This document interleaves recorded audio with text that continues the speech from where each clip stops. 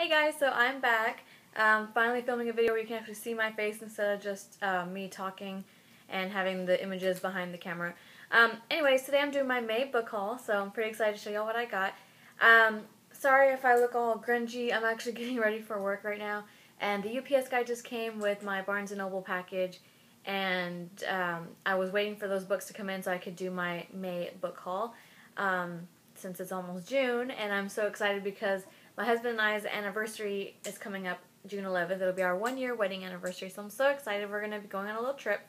So, yeah. But let me go ahead and show you what I got. I got stuff from Barnes & Noble and Half Price Books. They were doing a Memorial Day sale where everything was 20% off. So I took advantage of their sale, and I'm sorry, I'm trying to figure out where to look. I'm filming on my iPad, so, yeah, I think the camera's like over here, and I'm over here, so yeah. Okay, anyways, I'll show you what I got. The first book is by Sarah Buchanan. It's called Skipping a Beat, and this is what the book looks like.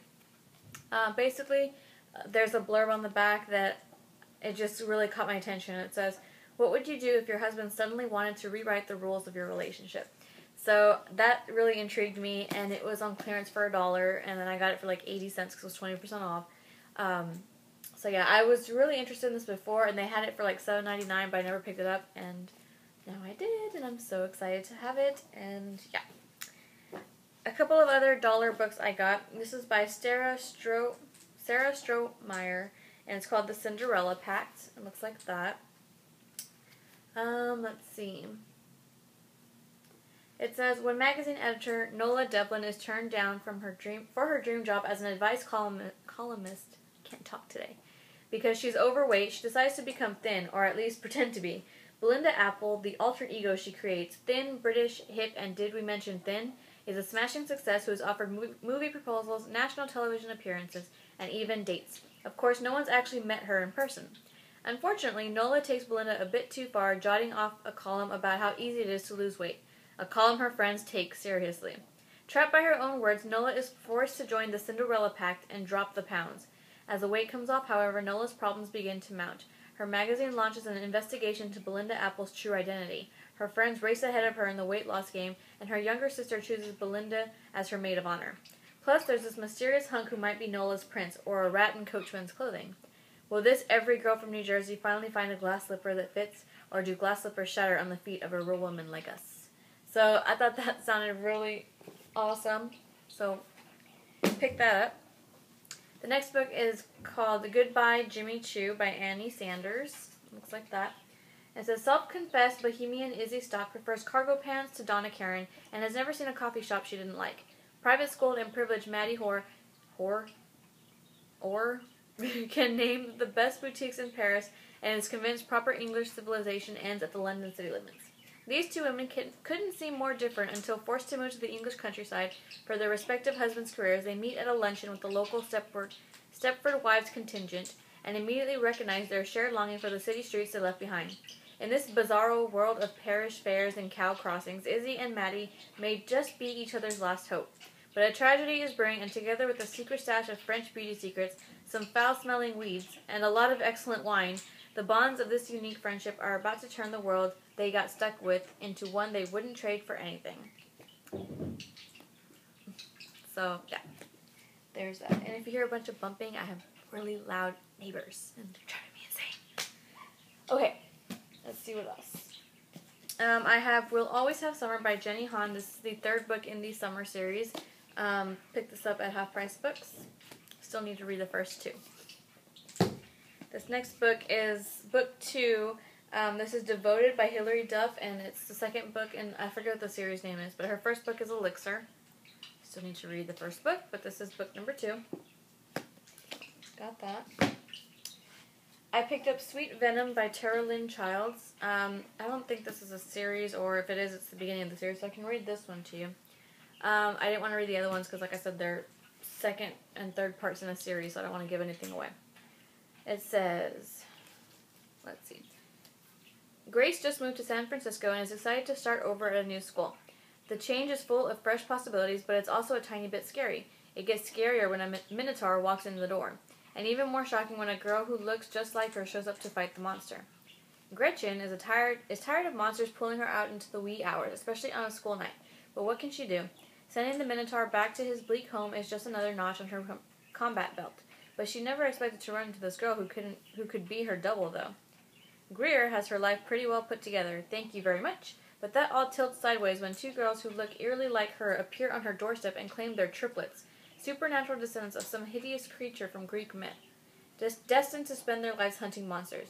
These three teenage descendants of Medusa, the once beautiful Gorgon in myth, must reunite and embrace their fates in this unique paranormal world where monsters lurk in plain sight. That just sounded awesome to me, and the cover is absolutely gorgeous. I love it. So, triplet descendants of Medusa, yeah, that sounds awesome. The next book I got at Half Price Books, and I'm so excited that I got it there, because it's a new release by Sophie Kinsella. It's I've Got Your Number.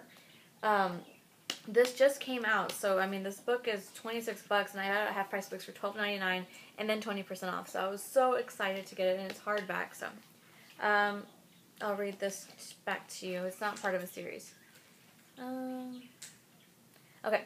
I've lost it. The only thing in the world I wasn't supposed to lose. My engagement ring. It's been in Magnus's family for 3 generations, and now this very same day his parents are coming, I've lost it. The very same day. Do not hyperventilate, Poppy. Stay positive. Poppy White has never felt luckier. She is about to marry her ideal man, Magnus Tavish, but in one afternoon, her happily ever after begins to fall apart. Not only has she lost her engagement ring in a hotel fire drill, but in the panic that follows, her phone is stolen. As she paces shakily around the lobby, she spots an abandoned phone in a trash can. Finders keepers? Now she can leave a number for the hotel to contact her when they find her ring. Perfect.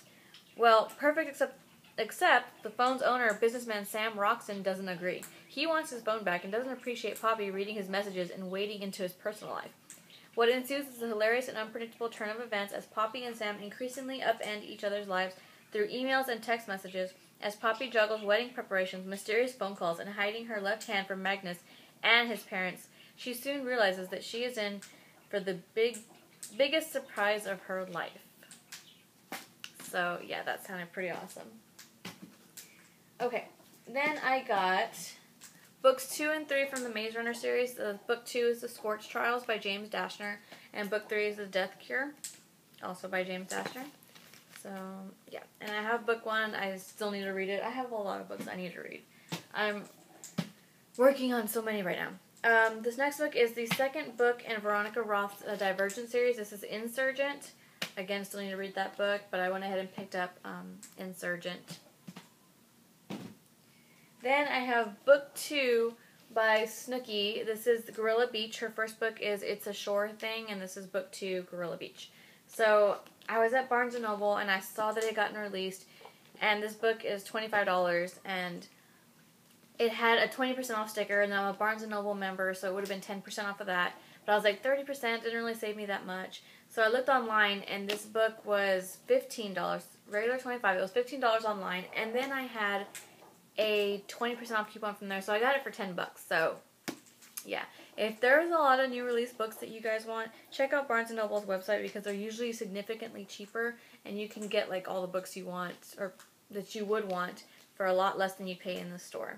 But yeah, so that's what it looks like. I guess this is before baby bump. But I actually like this picture. It looks like the Coppertone. I think it's Coppertone sunscreen. But yeah. So.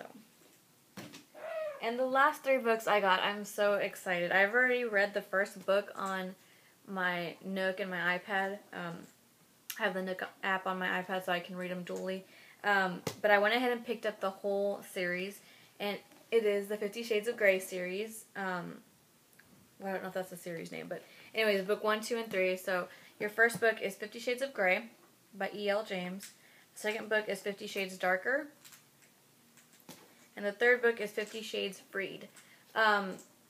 These books retail for $15.95 in the store, and I got them for $10.95 online. So I saved $15. So got the whole trilogy. I've only read book 1. I read it, like I said, on my Nook, and I was like captivated. I was wondering why everyone kept talking about this book. It was a New York Times bestseller. I'm like, what is with this book that everyone is so intrigued by it and so captivated with it? And I finally just bought it on my Nook, and I just could not put it down, and I read the first book, and I decided to own the whole trilogy, because I mean, when I really like a series, I'll own the series. So I need to read books 2 and 3, but I cannot wait to read it. If you've been living under a rock for the past few months and don't know about this book, I'll read you the back. These are erotic romance. These are totally books that I'm not really interested in, but I mean, it's a really good book. So I'll read you the synopsis on the first book. It says, when literature student Anastasia Steele goes to interview young entrepreneur Christian Grey, she encounters a man who is beautiful, brilliant, and intimidating. The unworldly, innocent Anna is startled to realize she wants this man, and despite his enigmatic reserve, finds she is desperate to get close to him. Unable to resist Anna's quiet beauty, wit, and independent spirit, Grey admits he wants her too, but on his own terms. Shocked yet thrilled by Grey's singular erotic taste, Anna hesitates. For all the trappings of success, his multinational businesses, his vast wealth, his loving family, Grey is a man tormented by demons and consumed by the need to control. When the couple embarks on a daring, passionately physical affair, Anna discovers Christian Grey's secrets and explores her own dark desires. It says, exotic, amusing, and deeply moving, the 50 Shades trilogy is a tale that will obsess you, possess you, and stay with you forever. And it's true. Like, I just got this in the mail, and I'm like, oh, I already want to read books 2 and 3. That is it for my May book haul. Right now, I'm reading Catching Fire on my Nook, because I still need to finish this, and I'm on chapter 13. I don't think I'm able to see that, but I'm on chapter 13 of Catching Fire, which is the second book in the Hunger Games series. And I'm also currently reading the 7th or 8th book in the House of Night series. So, like, I'm reading so many books back to back. Yeah, because I really want to finish House of Night, and I really want to finish the Hunger Games. And yeah, but I have so much other stuff I want to read. So, let me know in the comments below what you've been reading lately, what you would recommend for me to pick up. Yeah, and any questions, comments, or concerns you have, please leave them in the comments below. And thank y'all so much for watching my May book haul, and I hope y'all have enjoyed this. I'll see y'all later. Thanks again. Bye.